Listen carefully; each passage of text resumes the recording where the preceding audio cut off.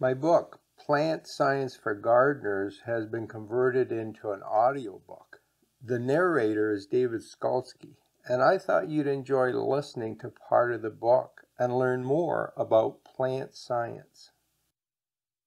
What causes flowering?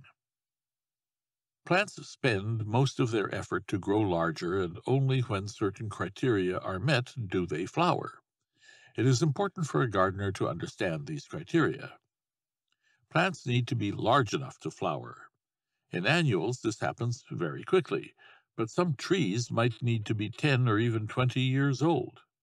Many large oaks do not bloom until they are at least 20 years old, but my dwarf chinkapin oak has acorns on it after only 5 years from seed. Plants also need to be healthy and have access to enough light. Anything that prevents a plant from growing to its full potential may prevent flowering. Even when all of these criteria are met, the plant still needs certain triggers to flower. One of the most common is day length. We commonly talk about day length, but plants actually sense the duration of darkness, not light. So it is more correct to talk about dark length rather than day length. Plants fall into one of three categories: long night, short night, or night neutral. Chrysanthemums are long night plants that need a dark period of 12 hours or more. This is the main reason they don't flower until fall, when days are shorter and nights are longer. Those plants can be tricked into flowering any time of the year by providing a long night. Roses are night neutral. They start to grow in spring, and once they are large enough, they flower. Some roses are repeat bloomers, and they continue to flower until frost. Others only bloom for a few weeks. The duration of the bloom is determined by genetics. Fruit trees bloom in spring when there is about 12 hours of darkness. In temperate zones, this amount of darkness also happens in fall, but the trees don't bloom then because there is a second trigger involved, called vernalization. These plants need two things to form flower buds: a 12-hour dark period as well as a previous cold period. In order for plants to sense the duration of darkness, they have to be able to measure time. This is a complex process that uses molecules called phytochromes. Far red light changes the phytochromes, which in turn triggers bud initiation. Tropical plants are not exposed to changes in day length, nor to cold periods, and must use a different system to control flowering. Science is still working out the specifics, but it seems some tropical plants use the natural cycles of solar radiation. At the equator, radiation intensity peaks when the sun passes directly overhead at the spring and autumn equinoxes, and wanes towards the solstices. For example, rubber trees tend to bloom at the same time and have two blooming periods, one in spring and one in fall. Rainfall can be a significant trigger for some plants. Desert plants tend to bloom in spring, but they wait until right after a significant rain event. A flash of light at night. In nature, this process of monitoring darkness works quite well, provided the plant gets continuous darkness. Light from the stars or even a full moon is too weak to affect it, but this is not true in our urbanized world. Light from streetlights and home lighting can interfere and prevent the plant from getting enough darkness. Christmas cacti are long night plants, and normal home lighting is enough to interrupt the dark period, which in turn prevents flowering. Streetlights can interfere with flowering of ornamental plants such as pineapple sage. Control of light during the dark period is critical for the flowering of some houseplants. Many people are now also adding garden lighting and outdoor home lighting, and these can also interfere with blooming if the light level is high enough and if it is the right wavelength of light. The table below shows how different types of light affect plants. See the downloadable PDF that accompanies this audiobook. Note that it is the red light that is most critical. Most garden LED lights have a low light output that won't affect plants, but if you use these, try to get ones with low red light. Lights that are on for only a few hours after dusk are better than ones that stay on all night. Why do plants not flower? Most plants are grown for their flowers, and it is extremely frustrating when they don't flower. There can be many causes, and it can be difficult for a gardener to decipher the problem. The following are some of the more common reasons why plants don't flower. Plants are not mature. Plants prioritize the use of their energy, and reproduction is low on the list. Perennials usually don't flower for several years. Crab apples take 7 years, and oaks take several decades. The century plant, agave, needs to reach a certain size before it will bloom. If a plant is not mature, it uses the energy to grow, and there is not much you can do to speed up the process. Incomplete vernalization. Plants that require vernalization need to have a cold period that is long enough, as well as a temperature that is low enough, and this varies from plant to plant. Some plants might grow just fine in warmer climates, but might not flower after a warm winter. Many spring bulbs need a period of vernalization. In warm climates, this can be accomplished in a refrigerator.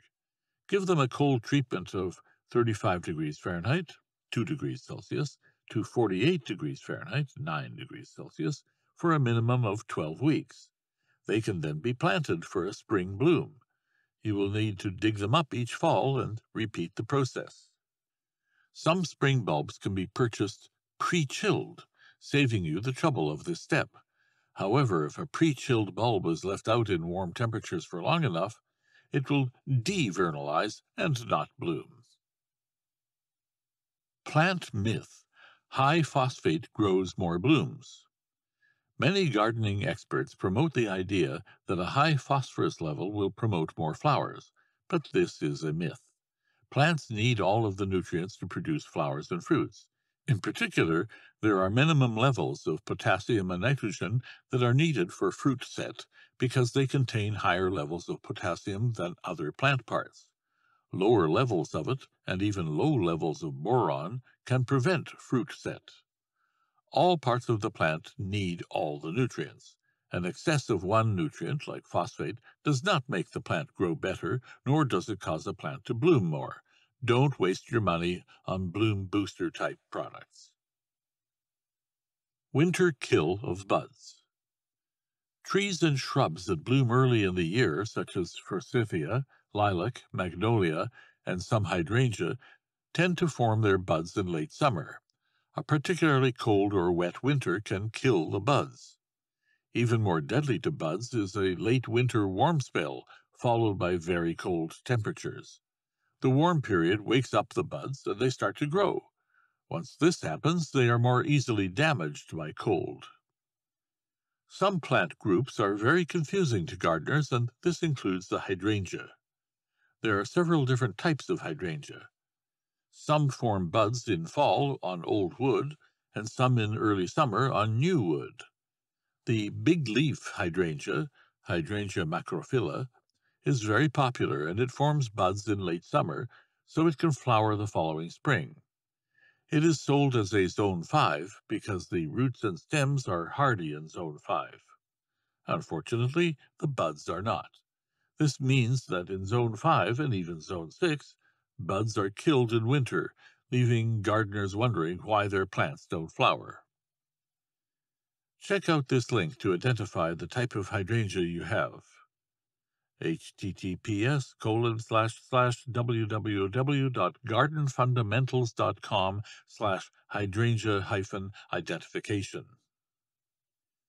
Some magnolias bloom very early in spring and others later in spring. The former group fails to flower properly in very cold years, while the latter group flowers just fine.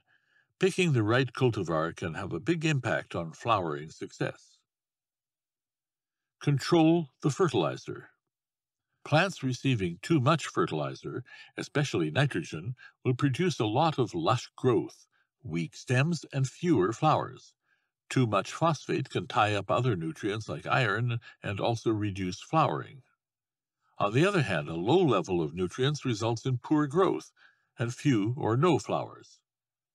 If you use synthetic fertilizer, get a soil test so you know what to apply. Alternatively, just top dress with an inch of compost each year, and that will provide enough nutrients for most soils. Poor growing conditions. Plants that are growing well flower better. Anything that limits plant growth will also affect flowering, and this includes drought, shade, and high or low temperatures. Having said that, some stress might help plants to flower. If an orchid does not flower, I recommend that you stress it a bit. Skip a fertilizer cycle, keep it drier, or give it cooler night temperatures. A cymbidium orchid that does not get a touch of frost won't flower well. Some of these stressors might work, but only for plants that are growing well and are healthy. I have been growing orchids for 30+ years, and in my experience a bit of stress might work, but a large, well-grown orchid that is receiving the right amount of light blooms every year without a stressor. Mast years.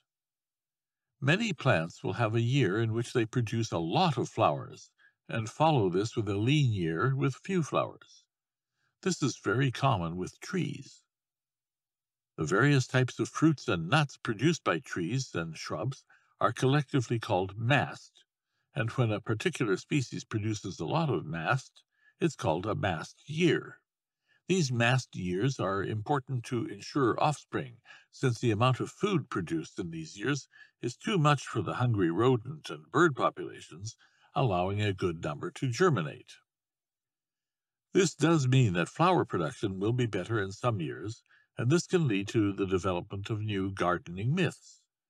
If you tried some new concoction, maybe weed tea, and you got a lot of flowers, you might incorrectly attribute that to the weed tea. That is why such research always uses controls and is usually carried over for several years. We had a crazy spring in 2020. It got warm quite early, and then we had a very cold spell. I noticed all the spring shrubs bloomed especially well. Magnolias were covered with flowers. The forsythia were the best in 10 years. You might be thinking that the weird spring weather had something to do with this, but remember, most of these buds were formed the previous summer, and their growth is very dependent on plant growth in the year before that. As gardeners, we just don't have the data to explain these events. Just enjoy them and expect fewer flowers next year. Incorrect pruning. I mentioned above that some woody plants produce buds in fall and some in late spring. It is important to know what your shrubs do before you prune. The best time for pruning is late winter, but if you prune spring-flowering shrubs at this time, you will remove buds. For this reason, most people prune spring-flowering shrubs right after flowering. In the case of lilacs, the new buds start forming a few weeks after flowering is done, so you have a fairly small window in which to do your pruning. I hope you enjoyed this excerpt from my book. And if you'd like to learn more about plants, have a look at these videos right here.